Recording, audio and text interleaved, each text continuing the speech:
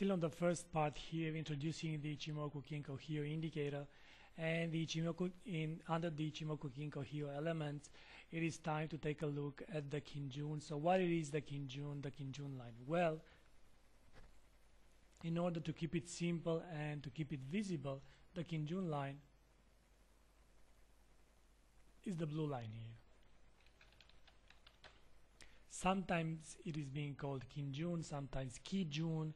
It depends very much on where are you reading about the line, the Kinjun line, and this is by far more important than Tenkan, as it takes into consideration more periods, basically more candles. 26, yes, you've heard right.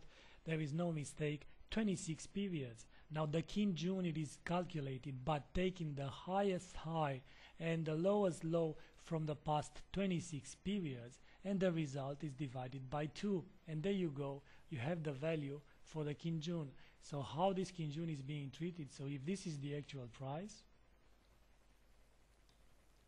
26 periods from this moment projected to the downside, to the left side here. So let's clone this line. So 26 periods projected,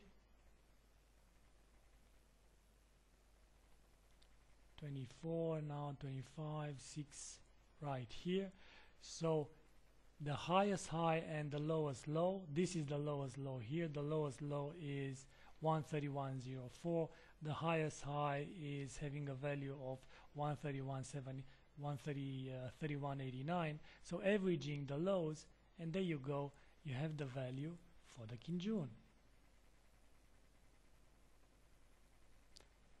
Basically you have the average for the whole range, and because it is referring to a longer period than the Tenkan, it is by far the more important. The general interpretation is that this is a confirmation line, and it is treated as support or resistance for current price. Because of its characteristics, it can be used as a trailing stop line depending the trading strategy involved. Like mentioned earlier, it is more important than Tenkan, and it is acting as an indicator of future price movement. If price is higher than the Kinjun, then the expectations are it will continue to climb higher, with the opposite being true as well. If price is below the Kinjun line, then it should continue to drop. Now take a look here, going back a bit in history. This is a 1-hour chart. So as long as price is staying below the Kinjun, the trend continues. If the Kinjun is moving to the downside, remember what it means. It means the averaging between the highest high and the lowest low for the past 26 periods, in this case the past 26 hours.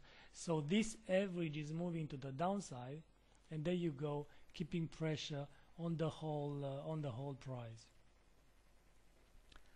The Kinjun, or the blue line, like mentioned earlier, is sometimes being viewed as a lagging line, and the further the price from it, the stronger the trend. A strong trending environment indicated by the Ichimoku should be characterized by a bullish, in the case of an uptrend, for example, or a bullish trend, should be characterized by, let me try to identify a bullish trend on the 1-hour chart here. So should be characterized by a green cloud, like you see the cloud here. The Tenkan line should be above the Kinjun line, so the Tenkan here is above the Kinjun, the red above the blue. Kinko should be above the price, so Kinko is above the price, and the cloud here in the free zone. And actual price, the actual price, should be above both Tenkan and Kinjun. So this is a bullish setup. This is a bullish setup. This is a bullish environment. In a bearish environment, in the case of a downtrend, strong trending environment is indicated by Tenkan line being below the Kinjun line, both lines being below the cloud, Kinko below price here, and the actual price should be well below both Tenkan and Kinjun line, like here. Like mentioned earlier, the Kinjun line is by far the more important than Tenkan line. So Once again, what is being represented by the Kinjun is the 26 period, highest high and lower low, averaged by 2, and there you go, you have the Kinjun line. Because it takes into consideration a higher period of time than the Tenkan, so the Tenkan takes into consideration only 9 periods, 9 candles. So because this one takes into consideration 26 candles, it is being viewed more like a lagging, having a lagging characteristic when compared with the Tenkan, but it is by far offering the most powerful support and resistance area than the Tenkan does. But that will be seen on the next recording, and that one should come in a couple of minutes, and we'll take a look at the Kinjun, how to be used.